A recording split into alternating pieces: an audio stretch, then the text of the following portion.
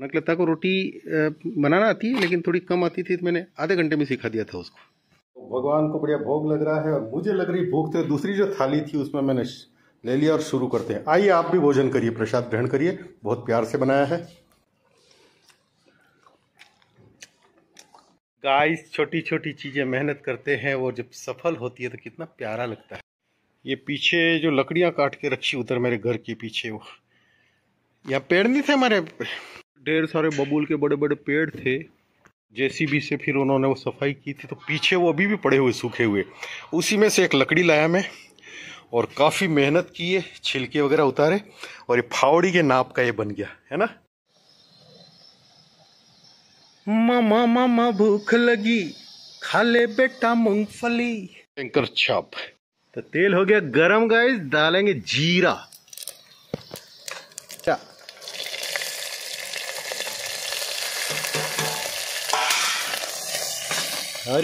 और ये डाल दो इसमें। अब मसाला पक जाएगा ये। तो गाइस मसाला लगभग पक गया है, ठीक है। अब इसमें थोड़ा जल डाल देते हैं। मैं बनाना उड़द की दाल मस्त वाली, तो मैंने इसमें डाल दिए दाल। अब कुकर को करेंगे बंद। तो कनकलता थोड़ी कल्पना तो कर, तेरा वो फ्लैट है, ठीक है, मैं भी कहीं आसपास 10-20 किलोमीटर में ले लेंगे बढ़िया, और गार्डन एरिया में ऐसे ही बढ़िया बनेगा खाना, आराम से नाश्ता वगैरह। तो आराम कुर्सी पे बैठ जाना मस्ती से एकदम। एक छोटा सा शिवलिंग स्थापित कर देंगे वहाँ पे, जल चढ़ाएंगे वगैरह। जब तेरा मूड हो आना महारानी की तरह से बैठना, अच्छी अच्छी पकौड़ी वकौड़ी बनाएंगे। कभी बबल भी आ गई, कभी ये है वो है, फूल पत्ती लगाएंगे बढ़िया एकदम फ्रेश मूड। तेरे जो क्लोज फ्रेंड हो अभी वो आ सकते हैं, ठीक है। काफ़ी टाइम से सूक्ष्म जगत में बापू मेरे को प्रेरणा दे रहे थे कि प्रेम से सब ठीक हो सकता है। महादेव की भी प्रेरणा थी ही। तो कनकलता आटा लगाते हैं, ठीक है। आटा लगाना दोस्तों सबसे आसान काम है। जल थोड़ा डालते जाइए आप और ऐसे ऐसे करते जाइए, और फिर बाहर से स्टूडेंट्स रूम लेके रहते हैं कई शहरों वगैरह में, तो उनको घर का नाश्ते पे ज़्यादा जोर देना चाहिए, बहुत कम टाइम में बन जाता है। तो ये आटा लगभग लग चुका है, ठीक है। अब इसको गूंथना पड़ता है, थोड़ा ऐसे ऐसे करके थोड़ा जल डाल दो, फिर 2 मिनट छोड़ दो, उसके बाद ऐसे गूंथ लीजिए आप इसको, ठीक है। जितना आप आटे को गूंथेंगे, जितना आटे में आप मेहनत करेंगे, उतना ही रोटी अच्छी बनेगी और अच्छी पचेगी, ठीक है दोस्तों। ठीक है दोस्तों, तो ये लग गया आटा, बहुत सिंपल है। इसको 10-15 मिनट ऐसे छोड़ देना है, और कुछ गीला कपड़ा साफ इस पे ढक भी सकते हैं यदि गर्मी का सीजन है तो। मेरे को लगता है दाल बन गई होगी, उतार देते हैं। मैंने चढ़ा दिया तवा, किचन से रोटी बेल के लाता हूँ। गाइस रोटी बेल के लिए एकदम गोल थी, इधर से पकड़ी इधर, इसलिए नक्शा बन गया, ठीक है ना। रोटी प्यारी, अरे यार कपड़ा मेरा वो पता नहीं कहाँ गिर गया इसका, रोटी को सेकने वाला दबा के। ये तो प्यारी प्यारी बन गई।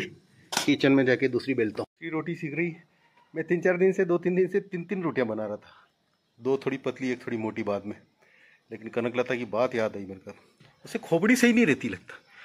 अब 3 नहीं बनानी, 4 या 5 जो भी। यदि गाइस आपके पास कपड़ा नहीं हो तो कैसे कर, एक रोटी के ऊपर दूसरी को डाल दो, एक के ऊपर एक, ठीक है ना, और फिर ऐसे ऐसे करते रहो आप, तो सीख जाती है। ये पे तो चारों तरफ फ्लेम लगती है, इसमें गैस में बीच में लगती है, इसलिए थोड़ा कपड़े से साइड को सेकना पड़ता है, नहीं तो साइड कच्ची रह जाती है। तो इसको पलट दी हमने, फूलती भी है लेकिन अभी ऐसे ही है। रोटी तो बनी रही है, एक नींबू तोड़ लेते हैं बढ़िया दाल में डालने के लिए। कहाँ है भैया नींबू? तो ठीक है, रस बहुत है इन नींबुओं में, मैंने निचोड़ के देखा कुछ नींबुओं को। गाइस मैं समझता था दाल कच्ची रह गई, लेकिन देखिए बन गई ना उड़द की। थैंक यू कुकर भैया। ये तीसरी रोटी बन रही, इसमें 1 रोटी का और है आटा, इसको कर देंगे। तो गाइस ये छोटी कटोरी में दाल ले ली है। कनकलता बड़ा केयर करती थी, बड़ा कटोरा दिया था। कनकलता बड़ा कटोरा एक और वापस देना, मेरा तेरा गिफ्ट किया वो मुझे अच्छा लगता है, ठीक है ना। अपने अपने गार्डन का नींबू निचोड़ देते हैं इसमें। गाइस सरकारी डेयरी होती है राजस्थान की, सरस, उसका घी है, काफ़ी प्योर ही रहता है।